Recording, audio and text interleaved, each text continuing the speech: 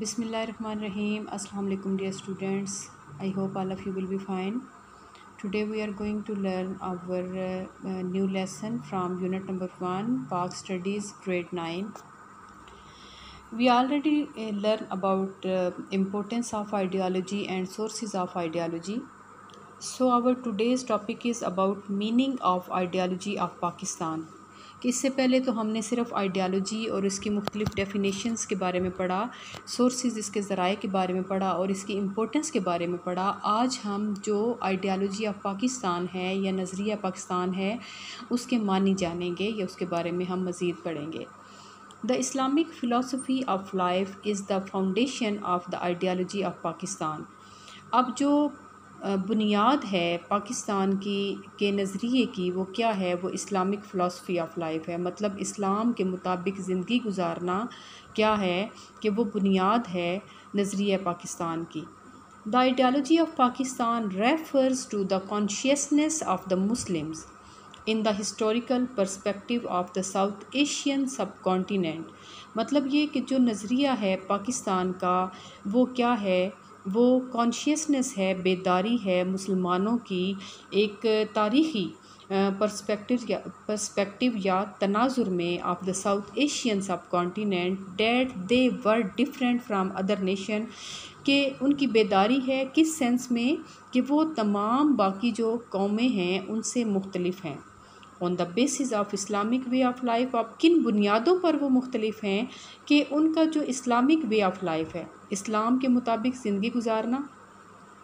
Quaid-e-Azam once said, Quaid-e-Azam ने एक दफ़ा फरमाया था, that the foundation of Pakistan was laid on that very day, कि पाकिस्तान की बुनियादें उस दिन रख दी गई थी।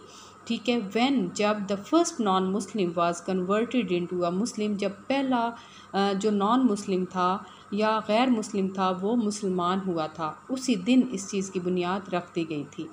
In the light of the definition of ideology, ideology या नज़रिए की तारीफ़ के रोशनी में, द आइडियालॉजी ऑफ पाकिस्तान, नज़रिया Pakistan was the process by which a particular ideology was founded on Islam.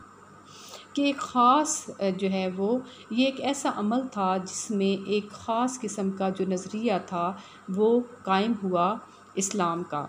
The purpose of this clarification was to implement Islam as a cultural, political and economic system। कि मकसद क्या था इस clarification का या इस वजाहत का? वो ये था कि इम्प्लीमेंट किया जा सके, लागू किया जा सके इस्लाम को एज़ अ कल्चरल, एक सकाफ़ती, सियासी और माशी सिस्टम के तौर पर। मतलब ये कि ज़िंदगी के हर शोबे में इस्लाम को जो है वो अमलन जारी व सारी रखा जाए। पाकिस्तान केम इन to being under N ideology which is called ideology of Pakistan. कि पाकिस्तान कायम हुआ किस नज़रिए के तहत जिसको हम जानते हैं नज़रिया Pakistan. The ideology of Pakistan is like soul in the body of Pakistan. कि नज़रिया पाकिस्तान क्या है कि पाकिस्तान के जिस्म में रूह की हैसियत रखता है, विदाउट विच, जिसके बग़ैर there can be no concept of the existence of Pakistan, और इसके बग़ैर कोई कॉन्सेप्ट नहीं था, कोई तसव्वुर नहीं था पाकिस्तान के वजूद में आने का। During the Pakistan movement, Pakistan की तहरीक के दौरान या तहरीक पाकिस्तान के दौरान, the Muslims of the India consciously struggled to establish an independent Muslim state under an ideology। कि जो तहरीक पाकिस्तान थी उसमें भी मुसलमानों ने जो है वो शऊरी तौर पर जदोजहद की कायम करने के लिए आज़ाद मुस्लिम रियासत अंडर एन आइडियालॉजी, एक नज़रिए के तहत। Definition of ideology of Pakistan is given as under. अब जो पाकिस्तान की आइडियालॉजी या नज़रिए की डेफिनेशन है वो क्या है? The ideology of Pakistan refers to the attainment of a separate homeland in which Muslims of the sub continent can preserve Islamic values.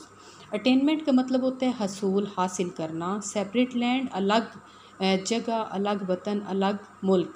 ठीक है, इन विच मतलब ये कि पाकिस्तान का नज़रिया क्या है, वो नज़रिया ये है कि एक अलग वतन का हसूल मुमकिन बनाया जाए जिसमें मुसलमान बरसग़ीर के कैन प्रिजर्व इस्लामिक वैल्यूज़, वो हिफाजत कर सकें इस्लामी इक़दार की and ideas in the light of Quran, और ख़यालात की कुरान की रोशनी में एंड सुन्ना और सुन्नत नबवी सल्लल्लाहु अलैहि वसल्लम की रोशनी में and spend their lives under the glorious principles of Islam, और इस्लाम के जो शानदार असूल हैं उनके मुताबिक अपनी ज़िंदगी गुजार सकें।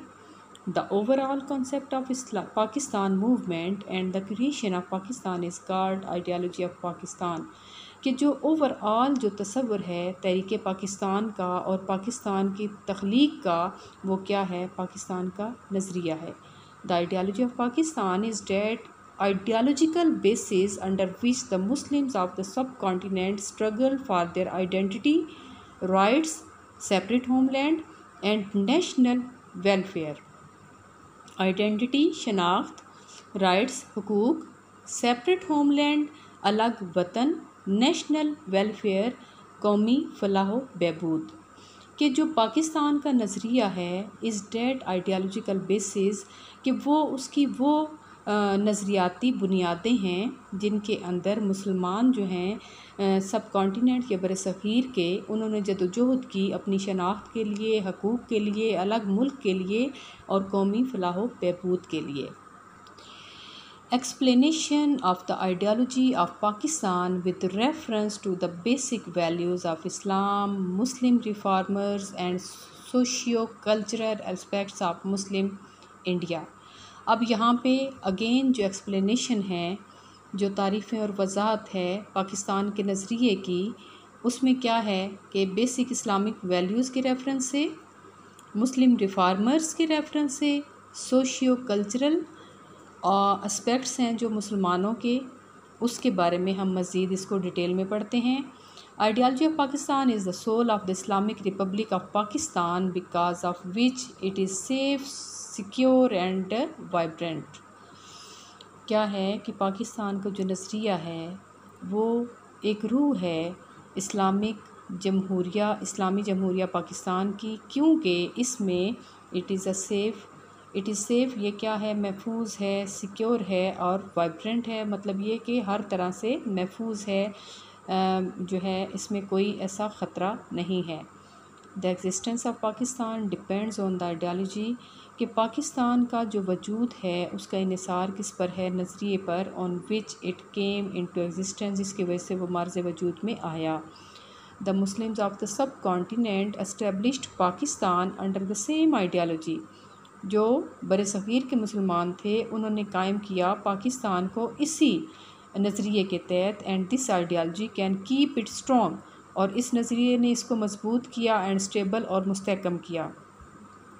Pakistan was established essentially for the implementation of Islamic principles, के बहुत ज़रूरी था पाकिस्तान का क़याम इम्प्लीमेंटेशन, अमल दरामद के लिए इस्लामी असूलों को। सबसे पहले इस्लामिक वैल्यूज़, इस्लामी इक़दार।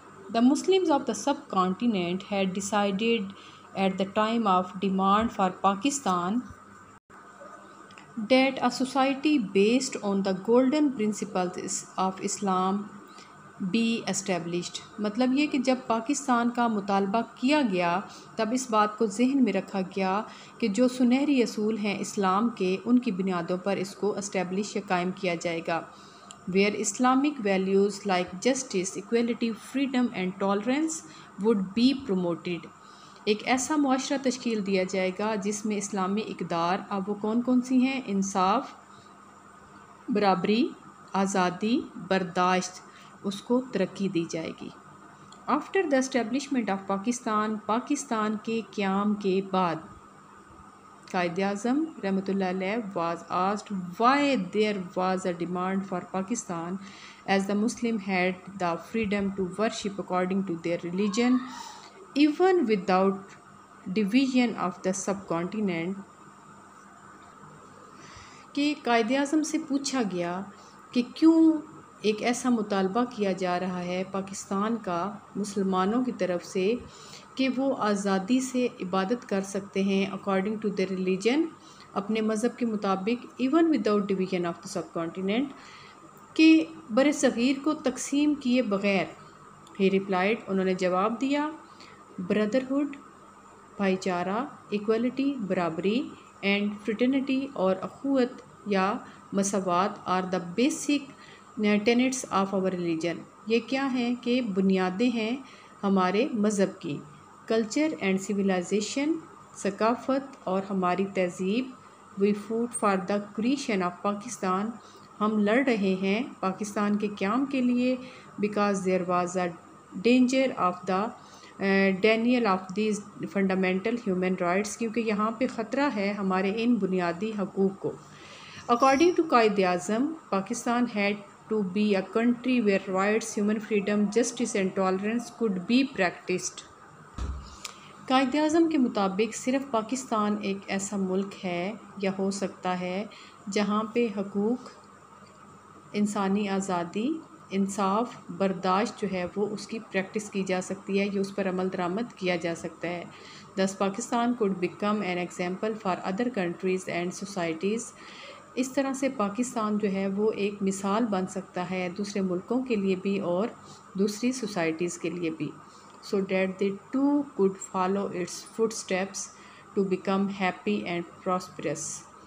इस तरह से वो भी फॉलो कर सकते हैं इसके अहकामात की, या जिस तरह से वो है या जो उसके असूल हैं उनको, ताकि वो खुशहाल भी हों और खुश भी हों। The ideology of Pakistan was the basis of the establishment of a welfare and model state, कि जो नज़रिया था पाकिस्तान का वो बुनियाद था एस्टेब्लिशमेंट, क़याम की, ऑफ अ वेलफेयर, एक फलाही एंड मॉडल स्टेट और एक मिसाली रियासत की। The Muslim reformers, the concept of to nation theory had begun with the arrival of the Muslims in the sub continent. जो तसव्वुर था दो कौमी नज़रिए का वो शुरू हो गया जब मुसलमान आए बर सग़ीर में। देन ऑन सेवरल ओकेजन्स, तब बहुत से मौक़ों पर, the possibilities of clarification, evolution and consolidation of the theory develop sir Syed Ahmad Khan, on several occasions, बहुत सारे मौक़ों पर, द पॉसिबिलिटीज़ ऑफ क्लैरिफिकेशन, कि जो पॉसिबिलिटीज़ थी उसकी वजाहत की, एवोल्यूशन एंड कंसोलिडेशन, और उसको मज़ीद मुस्तहकम करने की, ऑफ द थ्योरी डिवेल्प, इस थ्योरी को, ये तसव्वुर को वो पैदा हुई। Sir Syed Ahmad Khan explicitly declared इन 1867, कि उन्होंने वाज़िया तौर पर डिक्लेयर किया, ऐलान किया 1867 में, date the Hindus and the Muslim were to separate nation, के हिंदू और मुसलमान दो अलग कौमें हैं, and could not be merged together, और वो दोनों एक दूसरे में जम नहीं हो सकती या कभी भी मिल नहीं सकती। इन 1879 मौलाना जमालुद्दीन अफ़ग़ानी, इन 1890 मौलाना Abdul haleem Sharar, and in 1928 Maulana Murtaza Ahmad Mikesh talked of the separate states of Muslims. मतलब इन अदवार में इन मुस्लिम शख्सियात ने बात की अलग मुल्क की मुसलमानों के लिए। अल्लामा Mohammad Iqbal gave the concept of a separate state for the Muslims in his Allahabad address in 1930। अल्लामा इकबाल ने 1930 में खुतबा अलाहाबाद में मुसलमानों के लिए अलग कौम का तसव्वुर पेश किया।